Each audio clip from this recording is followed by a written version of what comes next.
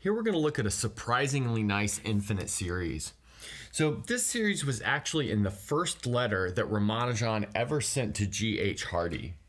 So what it is, it's the sum as n goes from 1 to infinity of the hyperbolic cotangent evaluated at n pi x plus x squared times the hyperbolic cotangent evaluated at n pi over x, and all of that is divided by n cubed. So I think it's quite surprising to look at a series like this in the first place, and even so have it collapse to something pretty nice, as we'll see. So in our work, we'll use this following series expansion of the hyperbolic cotangent. It says that the hyperbolic cotangent of pi z is 1 over pi z plus 2 over pi times the sum as m goes from 1 to infinity of z over z squared plus m squared. And we'll actually derive this. So let's maybe get to it. So we're first going to start with the hyperbolic sine. And I first want to recall its definition in terms of exponential functions. And I've put a pi in there with the argument just so it matches what we're getting at over here. So in terms of exponential functions, this is e to the pi z minus e to the minus pi z over 2.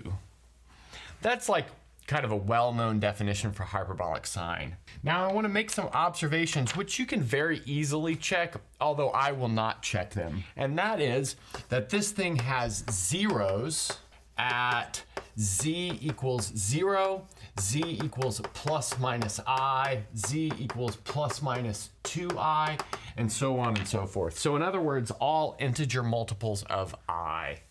That's pretty easy to see because if you plug in like I in for z, then you can use Euler's formula to expand that. The cosine terms cancel and the sine terms are identically 0 because you're having sine evaluated at a multiple of pi. Okay, so next what I can do is divide out by the z to maybe get rid of that 0. And that's because this is a first order pole of the hyperbolic sine.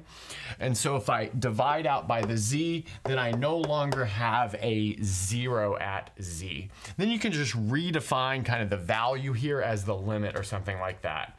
So we're playing a little bit fast and loose, but I think that's okay. Now we use the fact that we have all of the zeros of this function to factor it into an infinite product. So let's do that. So we've got hyperbolic sine of pi z over z can be rewritten as z plus I times z minus I, z plus 2I times z minus 2I, and so on and so forth. And like I said, that's going to be an infinite product. But now notice everything is happening in complex conjugate pairs. So that means each of these pairs multiplies together nicely.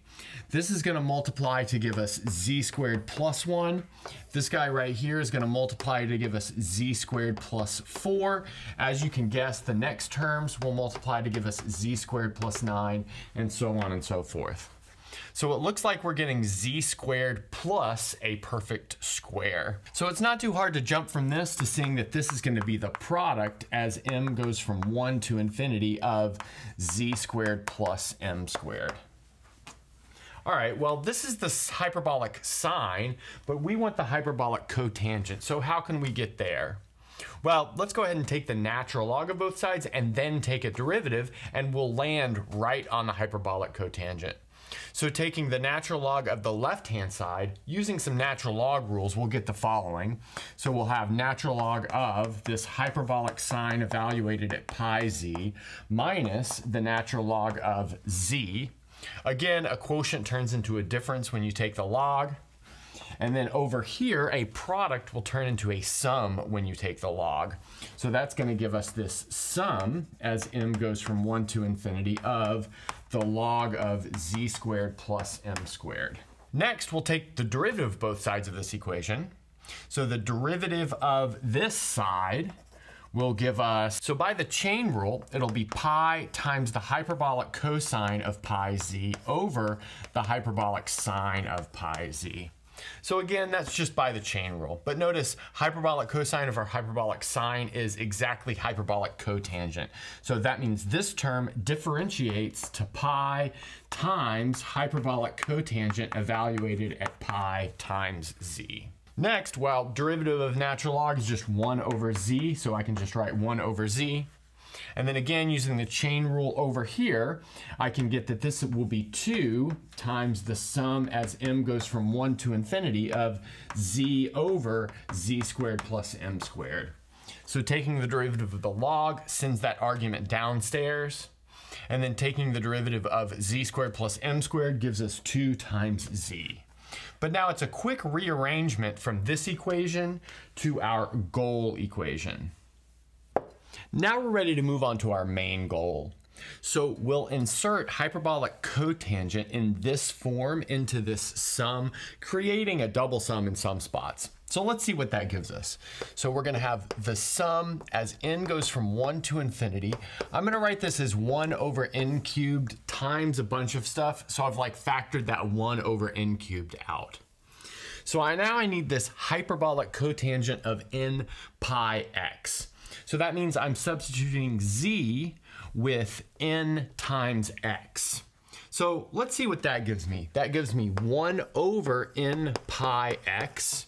So that's like my first term, plus 2 over pi times the sum as m goes from 1 to infinity of n times x. And then in the denominator, I'll have n squared times x squared plus m squared. Okay, so that's from my first term. Okay, so let's see what we get for our second term. So all of that is attached to an x squared. So I'll put that right there. So I've got x squared times. Now I'll substitute n over x for z. So let's see what that gives me. If I substitute n over x for z, I will have x over n times pi for this part, and then plus 2 over pi times this sum as m goes from 1 to infinity of, well, let's see, I've got n over x over n squared over x squared plus m squared, like that. So next up, I can maybe take this term right here, which is outside of the inner sum, as well as this term right here, which is outside of the inner sum, and kind of put those two terms together. So notice those will both be attached to a 1 over n cubed times n, so that's pretty nice.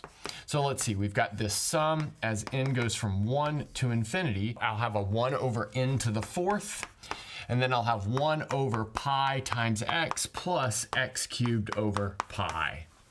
So this guy is from this term, this guy is from this term.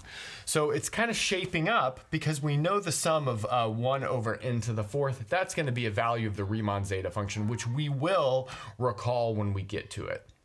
Okay, let's see what we have left over. So we'll have plus 2 over pi. So I'll just go ahead and take this 2 over pi out of the whole thing. And now I'll have two double sums. So I'll have this sum as n goes from 1 to infinity, this sum as m goes from 1 to infinity of this first one. So that's going to be n times x over n squared x squared plus m squared. So just to reiterate, that's what's happening with this first bit right here. Then I'll have the same kind of thing for the second one. I'll put a parenthesis so the 2 over pi is still hitting that. But in this case, I'll have an x squared times this. So let's multiply that through. So I'll have this sum and this sum. So this first sum is over the n values. This inner sum is over the m values. And then I have n times x over n squared over x squared plus m squared, like that. Okay, nice. So next up, I want to notice that I can take this guy out, and then I'm just left with the sum as n goes from 1 to infinity of 1 over n to the 4th. Like I said, that is the Riemann zeta function evaluated at 4. So I'll let you guys look up some other videos calculating the values of the Riemann zeta function. I'll just use the fact that this is pi to the 4th over 90. So this gives me pi to the 4th over 90 times 1 over pi x plus x cubed over pi. So that's how this first bit simplifies. So I think that's pretty nice. Okay, so next up, I'll try to start making these two sums look pretty similar to each other. And the way that I'll do that is start off by multiplying the numerator by x squared. That's just to clear the denominator in the denominator to make it look a little bit nicer. So let's see what that leaves me with. Maybe while I'm at it, I'll factor out this greatest common factor of x, which I have in the numerator of both of these. So that's going to leave me with 2x over pi, and then I have this double sum here where the outer sum is on n and the inner sum is on m, and then I'll have n over n squared times x squared plus m squared, and then next I'll have this sum, outer sum on n, inner sum on m of, well, let's see, this is going to be n times x squared over n squared plus m squared times x squared, like that. And now from this point, we're going to combine these together doing some tricky reindexing, but we're kind of running out of room, so let's bring that to the top. So we left off at the following point. Our goal sum over here was pi to the fourth over 90 times the quantity 1 over pi x plus x cubed over pi. And then we have this plus 2x over pi n cubed. Last time I was not super clear about that n cubed in the denominator, but that was still there multiplying those last couple of terms. And then times the sum of these two double sums. So next up, what we will do is multiply this n cubed through and then start re-indexing. So let's bring this bit down and then do that. So we've got pi to the fourth over 90, and then 1 over pi x plus x cubed over pi plus 2x over pi. Multiplying that 1 over n cubed through will leave us with the sum over n, the sum over m of 1 over, I'm going to write this as n squared times the quantity n squared x squared plus m squared. So instead of multiplying the n squared through, I'm just going to leave it like that. I think maybe that's our best course of action. Okay, so next up for the second sum, I have the sum over n and the sum over m of x over n squared times n squared plus m squared x squared. Now I'll re-index the second sum so that I can nicely combine it with this first sum. And the re-indexing that I'll do is I'll switch m with n, and then I'll change the order of summation as well. So that's going to leave me with this term right here, looks like the sum over m, the sum over n of x squared over m squared times n squared x squared plus m squared, like that. So we've almost got a common denominator. Notice here our denominator is n squared times this quantity, and here our denominator is m squared times this quantity. So we can build these up to having a common denominator by multiplying the numerator here by m squared if we also multiply the denominator. And then we can also multiply the numerator here by n squared if we also multiply the denominator by n squared. Okay, great.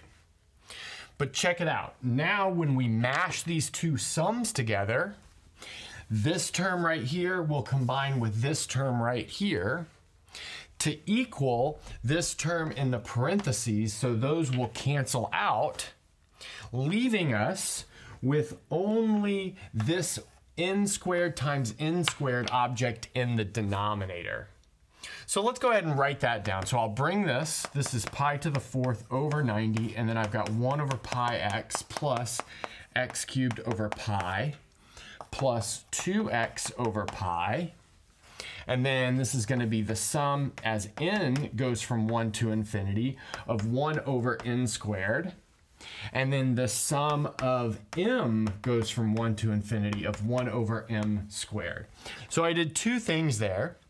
I added these two objects to cancel that thing in parentheses, but then at that point I had two sums that could separate apart.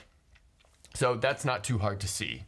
But notice that each of these are exactly the Riemann zeta function evaluated at 2. So in other words, this is zeta of 2 squared. But zeta of 2 is pi squared over 6, so that makes this equal to pi to the 4th over 36. So that's what we have there. That means we can replace this product of these two sums with pi to the 4th over 36. But at this point, we can just factor out everything that looks like a pi and maybe like all of the denominators as well, so that we've got something that's pretty nice. So in the end, after factoring everything out, this looks like pi cubed over 90 times x. Oh, I'll go ahead and take an x out of the denominator as well. And then I'll have x to the 4th plus 5x squared plus 1. So my x to the 4th term comes from here, my plus 1 term comes from here, and then my 5x squared term comes from here. So we have this like pretty heinous looking infinite sum involving the hyperbolic cotangent is really just this nice multiple of a polynomial. And that's a good place to stop.